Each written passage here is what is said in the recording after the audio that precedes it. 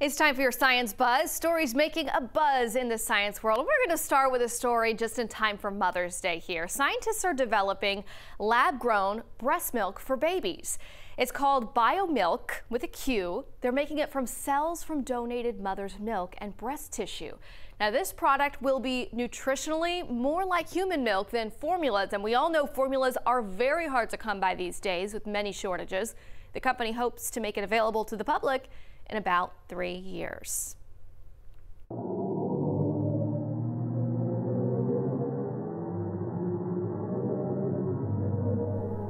And this one's an eerie one. You hear that? That is the echoes of black holes chowing down on stars.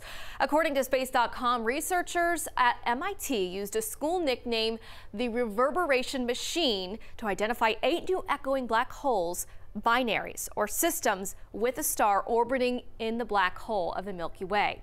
Then they were able to turn the echoes into sound waves, and the echoes could give us hints about the role of black holes in galaxy evolution. Among the 8 identified systems, the black holes ranged in mass from 5 to 15 times the mass of the sun. All right, we're going to finish with this morning. Friday's early morning SpaceX launch from the Kennedy Space Center went off without a hitch, but it also produced an incredibly cool phenomenon called a space jellyfish.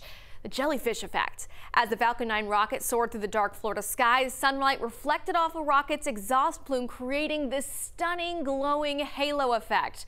Historically, the stunning space sight has stoked fears of an alien invasion or nuclear missile strike, but it's only a neat effect of the pre-dawn launch. And you know, one of our storm trackers got a couple of these photos of that jellyfish effect. She was down on the Space Coast and she shared this with us in our Facebook group. Amy Cantwell sent in these photos from Florida.